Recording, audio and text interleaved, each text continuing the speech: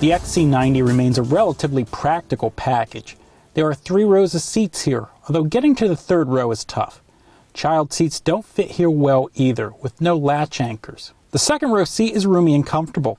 It's split into 3 sections. The integrated booster seat is a unique feature. While Volvos have a reputation for great front seats, these really aren't anything special.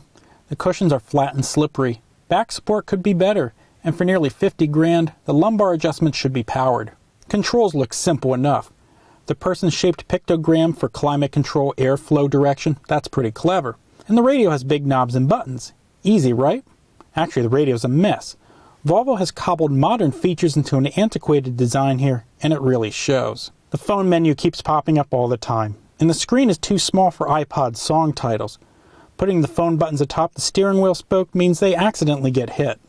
The navigation system is way behind the times. It uses a small screen in the center of the dashboard.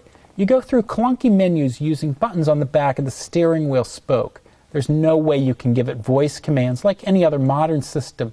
The only way the passenger can program the system is through this remote control. Come on, you're better off saving your money and just buying a $100 portable GPS. Another anachronism is the backup camera. It uses the same screen in the middle of the dashboard as the navigation system. Problem is that screen goes up really slowly when you shift in reverse.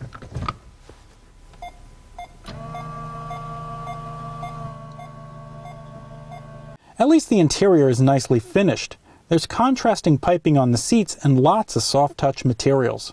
Another plus is decent visibility out of large windows. Volvo was early in offering blind spot detection, and that's a welcome feature. Over the years, there's been a lot of engine choices. 5-cylinder, 6-cylinder, 8 cylinders. Some had turbos, some didn't. But now the XC90's down to just one engine choice. It's an inline 6-cylinder. It makes 240 horsepower.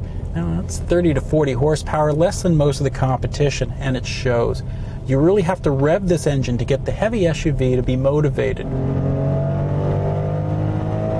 The 6-speed automatic also feels a step behind, with some hard and delayed shifts.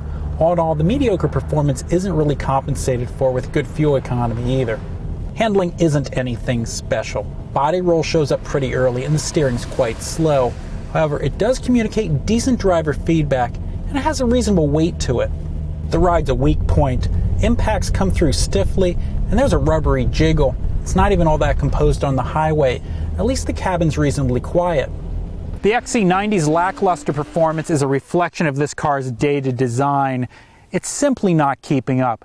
There's a whole lot of competition in the luxury SUV segment, and the XC90's old news.